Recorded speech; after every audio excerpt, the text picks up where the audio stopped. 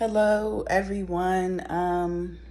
I just want to get on here really quickly and share this message. I thank the Lord let me start by saying this. I am not one who gets into politics. I'm not that person. I'm not going to argue with you about this person. I'm just not that person. But what is concerning me is the deception that I'm seeing believers are falling into during this political season.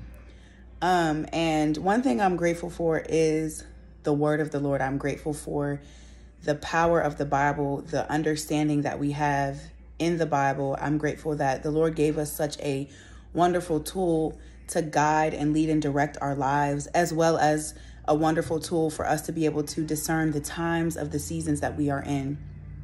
And one thing I'm recognizing is that a lot of believers are being deceived into thinking that Donald Trump is the Antichrist.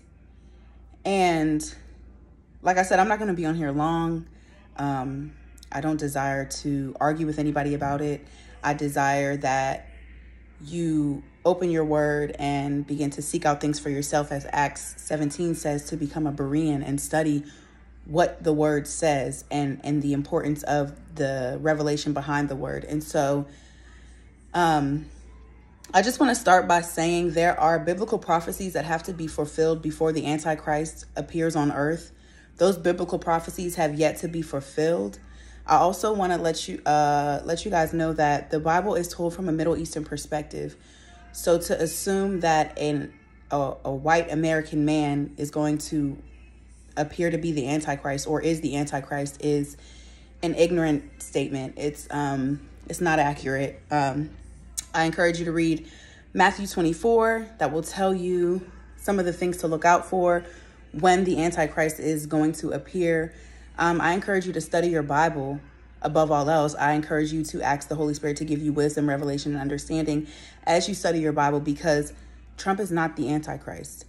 Like I said, there are several biblical prophecies that have to come to pass before the Antichrist appears. And one of them is the rapture of the church. Like, the church has to be taken up before the Antichrist appears. We're all still here. You know what I mean? Like, we are all still here. So be encouraged. I'm not on here to tell you who to vote for, who not to vote for. I'm here to let you know that Trump is not the Antichrist. And the Antichrist has yet to be revealed. So be blessed. Read your Bible. Ask the Holy Spirit to lead, guide, and direct you in wisdom, revelation, and understanding.